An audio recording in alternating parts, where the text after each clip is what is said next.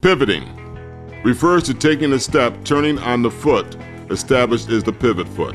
There are two basic pivoting motions: forward pivot, front turn, backward pivot, reverse turn. For a forward pivot, the player will make a front turn stepping forward on the non-pivot foot. The backward pivot will be the opposite, dropping the non-pivot foot back.